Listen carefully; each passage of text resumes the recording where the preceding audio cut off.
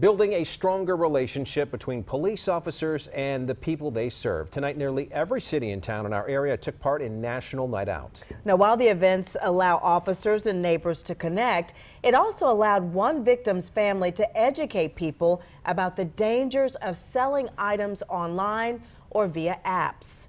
Our veteran crime reporter Glenn Counts spoke with the family of Zachary Finch. Zach died while trying to buy a cell phone back in 2017. And Glenn, they told you that safe zones, they believe, are making a really big difference. Yeah, Erica, you know, a lot of the folks who attend National Night Out events like the one that occurred here at Park have a story.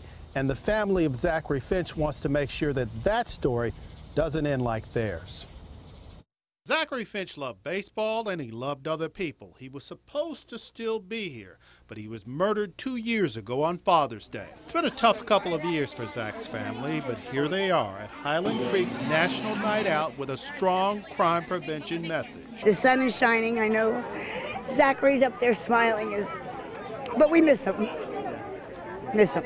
Zach arranged to buy a phone on the Letgo app, but it was a setup. He was shot and killed during a botched robbery.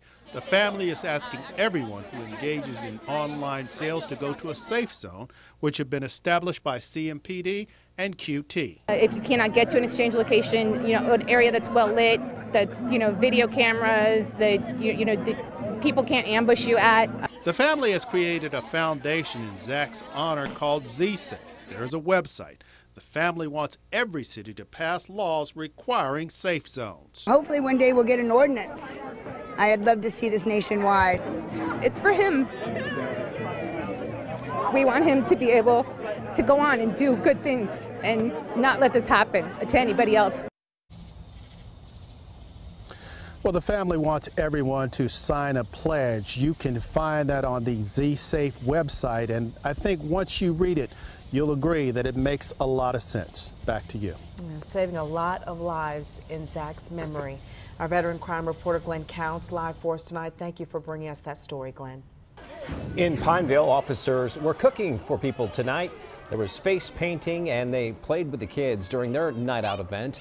They say it's all about getting to know people on a personal level. Same thing in Matthews, where police were out there with their dogs, their canines. That lovable pup right there, a big hit at the bounce houses. Police said that this event is increasingly important because of how frequently people move from town to town.